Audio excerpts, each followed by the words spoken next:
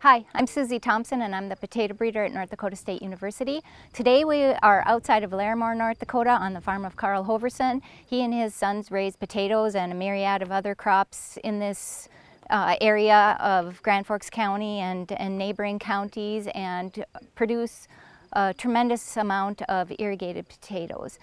And Carl and his family have been very supportive of potato research. And this brand new pivot that's behind us is the second one that they built in support of potato research. Something that is kind of unique in terms of our research efforts in North Dakota is that the majority of research is actually conducted in grower fields rather than at university research sites. And I think that allows for a little bit of a different perspective and some more real life and real world scenarios in terms of production. So Carl, tell us a little bit about why potato research is so important to you and your family, and feel free to expand that out to the potato industry itself. Hi.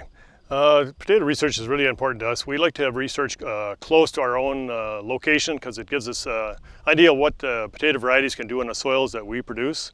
So that's why I like to be involved with providing plots that we think are kind of representative soils of the area we're in. We're a process grower for a J.R. Simplite company, and they and all the other companies in this area demand higher and higher quality. So in order to do that, we need to have the research to find varieties that work well in this area. We can't always rely on varieties that were raised in the West, like Idaho or Washington, because sometimes they're too long of varieties. And here we're looking for varieties that do well under the kind of conditions that we have here. And we can see what these conditions are by year by watching our test plots. And we have a great team at NDSU. They're second to none, I think, in the world of finding varieties that work real well. And we've got a variety or two right now that's looking really promising. Dakota Russet, for instance, looks really good for the process industry, and we've got several acres of that.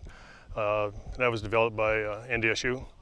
And reason that we're also doing this is that it's getting to be more and more competitive world for quality for French fries. So the companies are giving us stricter and stricter and higher goals to meet for quality. And in order to do that, we need varieties that are either immune to some of those issues that they have, like it could be a hollow heart or a shatter bruising or black spot bruising or some kind of blights or whatever it is, scabs or whatever. So we need to consistently look for better and better varieties, and that's what they're doing here so that we're more profitable, so the company that we sell to is more profitable, and the public ends up with a better quality potato. So that's kind of what we're after. So it's very important that we have them here. So if you wonder why in my farm, I benefit because this is in the central part of this organization, this farm, and this is kind of a representative of the Simplot growers area. So that's why we want to do it.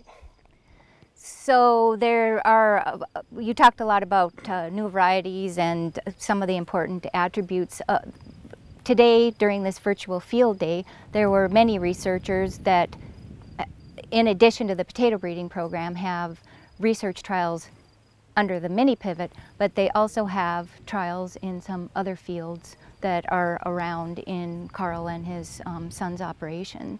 So that allows not only the selection of the varieties, but it also allows us to learn information that is then shared with all growers about management, whether it be seed piece spacing or the correct order of fungicides to apply to prevent early blight, late blight, black dot, whatever the problems might be. And so this has been a very fun collaboration and an excellent central location for our Northern Plains potato growers.